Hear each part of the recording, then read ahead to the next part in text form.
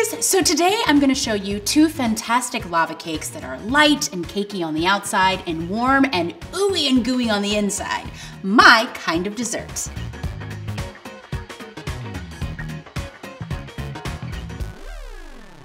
So first, I'm gonna show you guys how I make my red velvet lava cakes. And if you know me, I love all things red velvet. I love red velvet cookies. I love red velvet cupcakes. Tia's favorite dessert. Even our wedding cake was red velvet. Ugh, and I love red velvet lava cakes. So let's do this.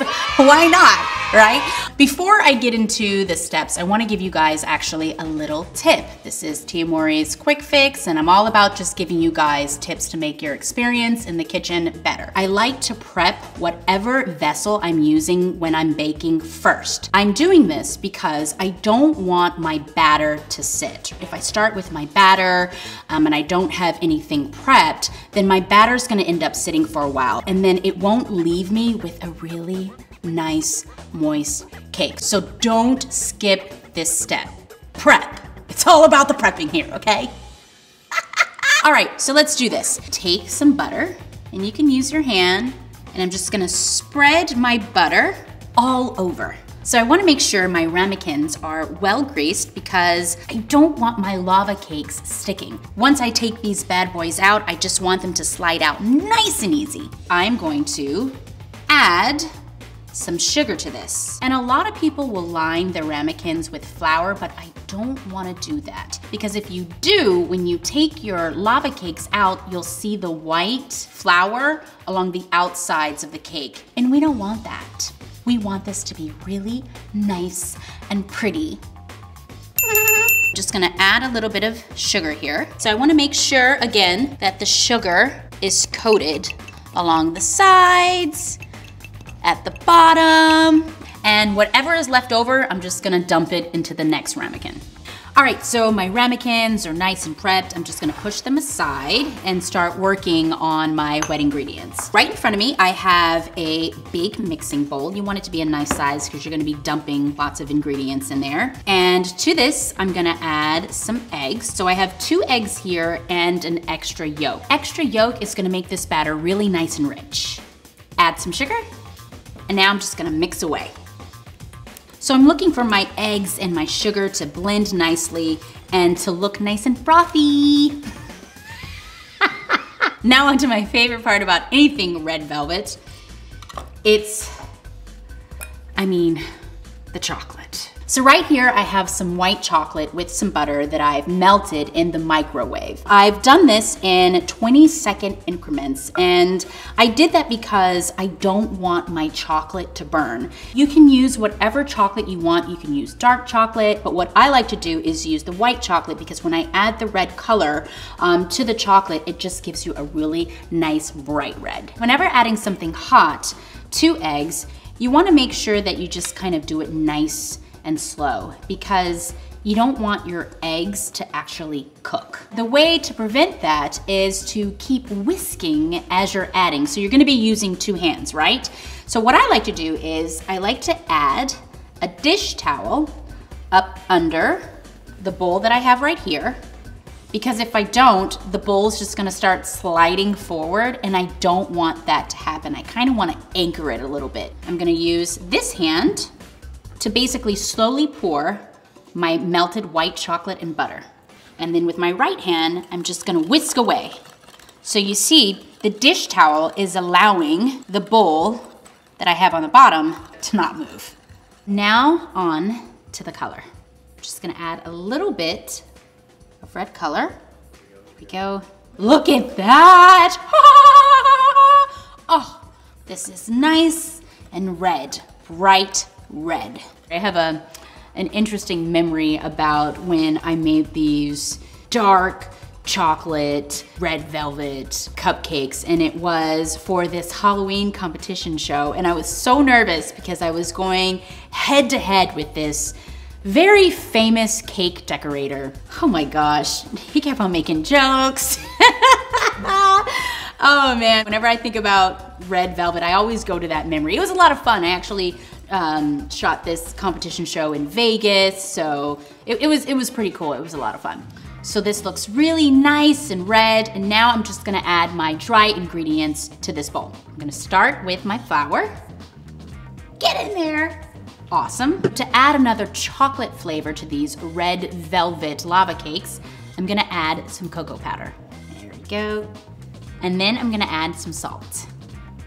So my dry ingredients are in, and I'm just gonna lightly fold. And this is really important because you don't want your cake to be tough. You want it to be really nice and light. So I'm just gonna not overwork this batter.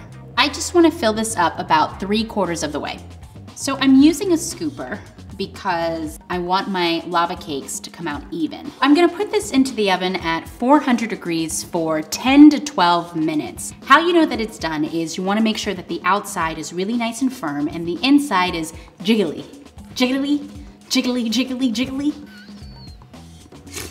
Jiggle, jiggle, jiggle. And you wanna make sure that you don't overbake because you'll lose the ooey-gooey center. You're talking to a red velvet lover.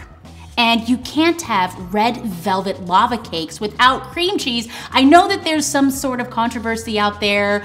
Whipped cream, or cream cheese. Well, guess what? I'm a cream cheese kind of girl, okay? So while my lava cakes are in the oven, baking away, I'm gonna work on my icing. In this mixing bowl, I have room temperature cream cheese. And I like it when it's at room temperature because it just makes mixing easier. You don't get any clumps, you know what I mean? No clumps here. So I'm just gonna mix this away. There we go. I'm gonna add some powdered sugar. Whisk away. So if your icing tends to stick while using a whisk, what I like to do is just kind of hit it on the side like that. And you see, all of it comes off. You don't have to fight it. You don't have to get into a little fight, you know what I mean? Nobody wants to fight with icing. Now I'm gonna add vanilla extract, just a little bit, just a dash. Oh, this is smelling and looking amazing already. And now I'm gonna add some milk. So the consistency that I'm looking for is an icing consistency. If it's too thick, then you need some more liquid. If it's too drippy, I need more powdered sugar. So this is starting to look great. It's starting to look like some icing, something that I can drizzle, drizzle, drizzle, drizzle over my lava cakes. And I'm just gonna set this aside. So I've taken my lava cakes out of the oven. I let them cool down for about 3 minutes so that I can handle them. And I'm gonna take this knife and just loosen up the cake along the edges here. You want the outside to be nice and firm, and then you want the center to just jiggle a little bit. There we go. Jiggling, baby, we're jiggling, baby, we're jiggling, baby. And now I'm just gonna flip this bad boy over. Place this on top and just give it a nice little flip. Voila! Pretty, pretty, pretty. Did you see how easy that was? So I'm just gonna pour this icing and just let gravity do the rest. Isn't this beautiful? So why pay $7 to $8 at a restaurant when you can actually make this divine lava cake at home for a fraction of the cost? Now for the moment we've all been waiting for. Let's cut into this lava cake.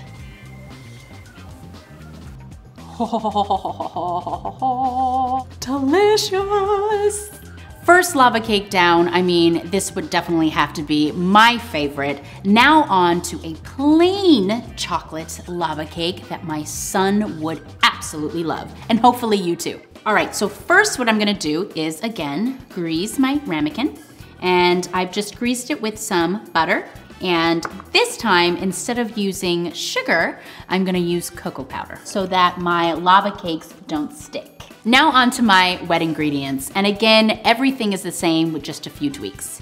So to my mixing bowl, I'm gonna add my 2 eggs and my egg yolk. I'm gonna add some sugar, give it a nice whisk to make sure the sugar just melts. Actually, that's what it's doing.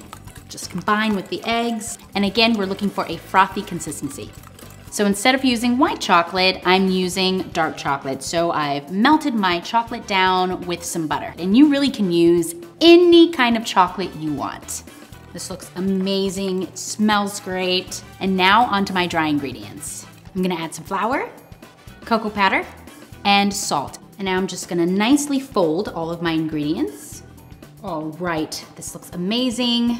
Now I'm just gonna add my chocolate batter into my ramekins, scoop them in, and I'm gonna bake these lava cakes at 400 degrees for 10 to 12 minutes. So I've pulled my chocolate lava cakes out of the oven. I've let them cool down for 2 to 3 minutes, and now we are about to dress these bad boys up.